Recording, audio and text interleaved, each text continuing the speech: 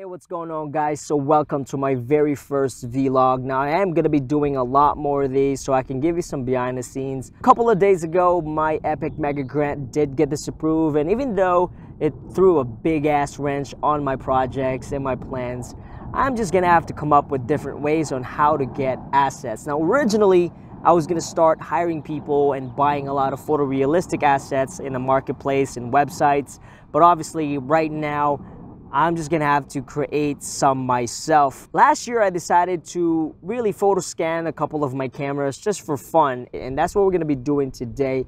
We're gonna be photo scanning this tree right behind me. Now I'm gonna be starting with something small because I'm not a professional. I was just photo scanning small objects, but yeah, I'm just gonna learn from here, to be honest. Last year I was using a different software, but Epic Games did purchase Capture Reality, and they have this software called Reality Capture, and that's what we're going to be using. Let's go ahead and photo scan this asset behind me, this tree. Now I'm not going to be doing the entire thing, just pretty much half of it, and see how it looks in 3D in Unreal Engine 5.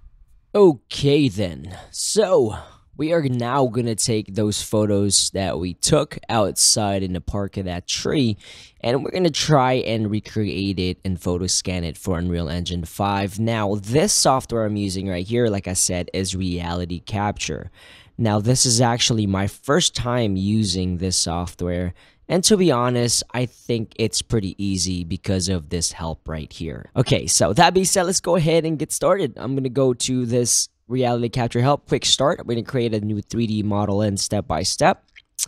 And what I'm going to do is just follow this here. So select workflow tab in application, and we're just going to add the imagery or the photos that we created. So I'm going to add a new folder, and I'm going to look for that tree that we took pictures of. It should be Geo right here. All right, so the next step is we're going to change the workflow layout to 1+1+1, as it says right there. So if you go right here, 1+1+1.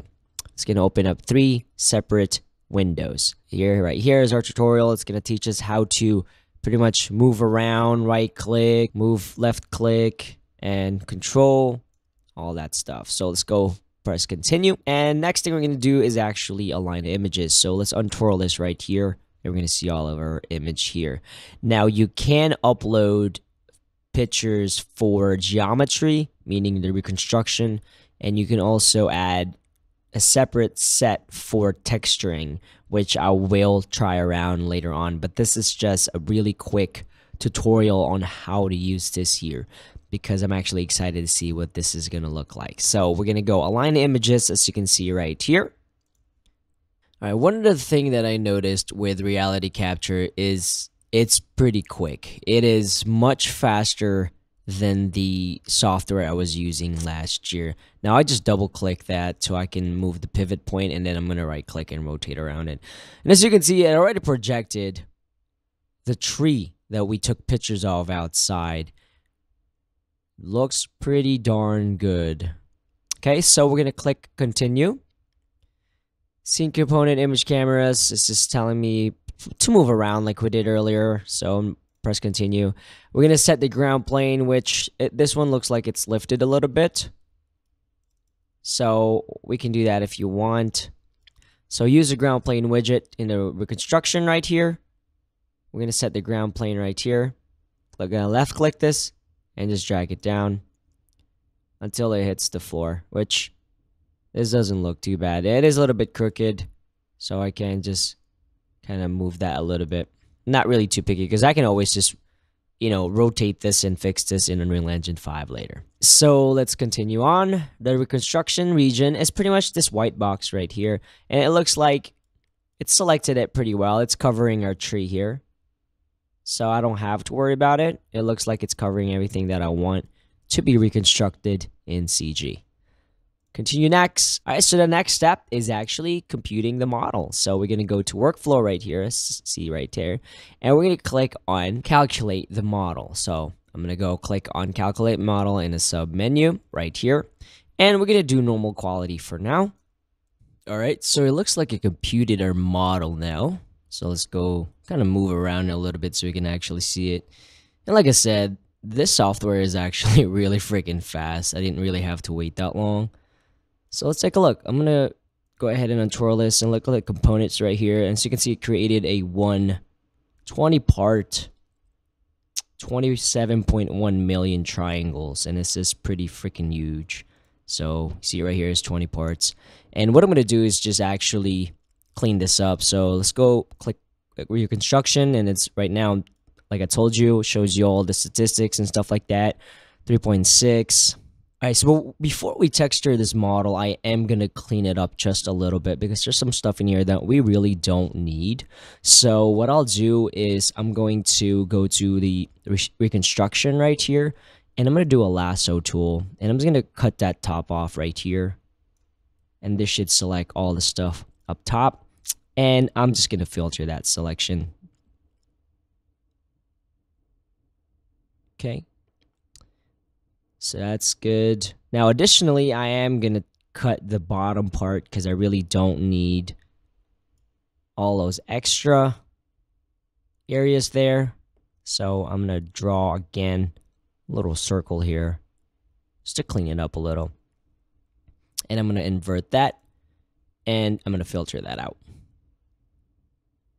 So let's go back in. Looks like it's good. But what we'll do is I'm going to go to advanced. And it's going to open up a little window here. This is actually how it works. All the tools that you create here is going to pop up right here. So this is an advanced selection tool. I'm going to select the largest connected component, and that should select the big chunk of our model. And I'm going to invert that. And as you can see, that grabbed the stuff that's below that. And I'm going to filter those out. So I'm going to uncheck that. As you can see, it's right there. Now I'm going to do a check topology inspection.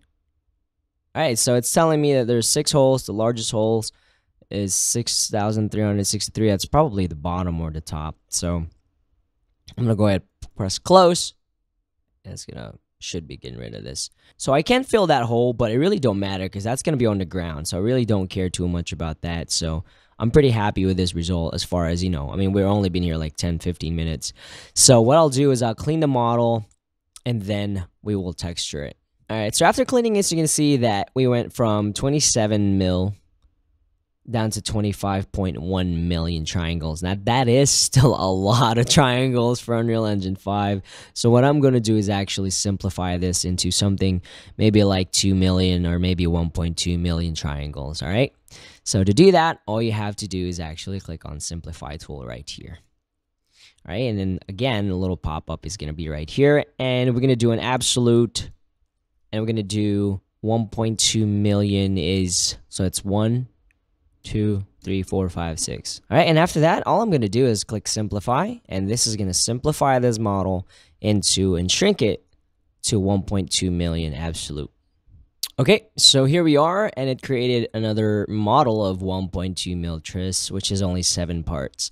Now, if you want to change and go back to the other models, you just got to double click that, and that's pretty much it. It's going to take you to that model. So right here is the 1.2 mil, and that's what we kind of want.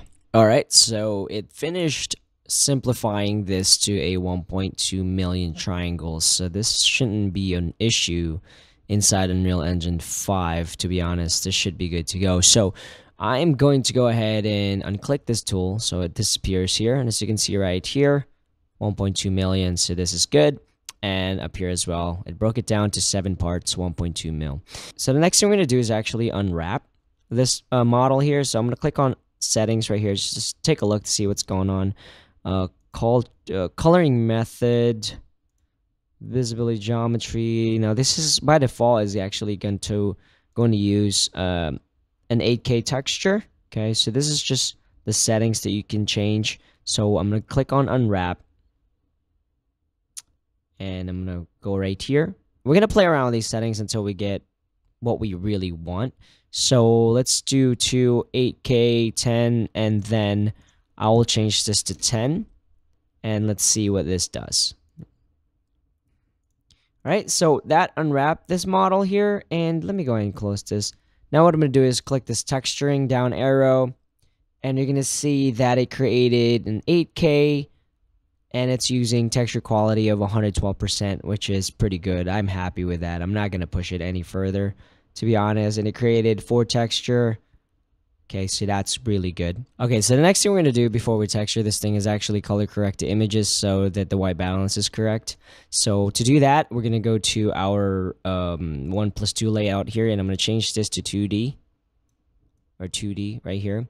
And I'm going to choose just the first image here, and I'm going to make this a little bit bigger so I can kind of see what I'm doing here.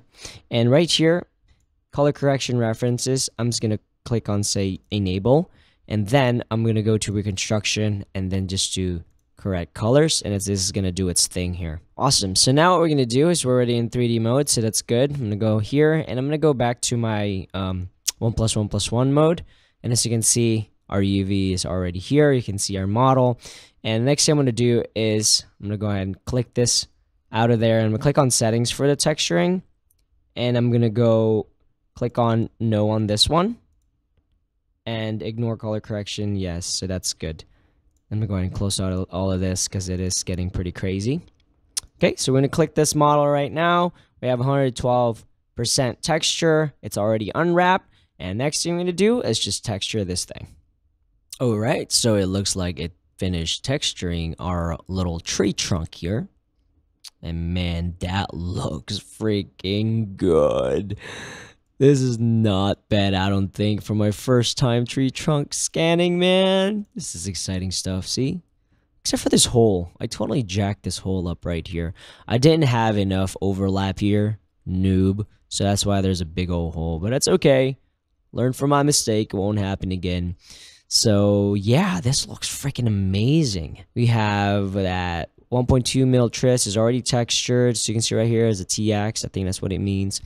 And the next thing we're going to do is actually export this to Unreal Engine 5. And that's really where the fun stuff begins. So let's save this real quick. All right, so let's explain what the export options are. Now, to explain the export options, I'm going to take you to the Capturing Reality page. Now, obviously, I'm not getting paid by Epic to do this, but I just decided to use Epic softwares because they're just pretty much in the same environment universe, if you would. So, reality capture, you can get 3,500 PPI credits for $10 US, 8,000 for $20, and then if you want to buy the license for life, it's $3,750. Now, if I make enough money, because my plan is to raise money now, is I'm going to start photo scanning stuff and selling the models whenever I get really good to raise money to make more movies and such.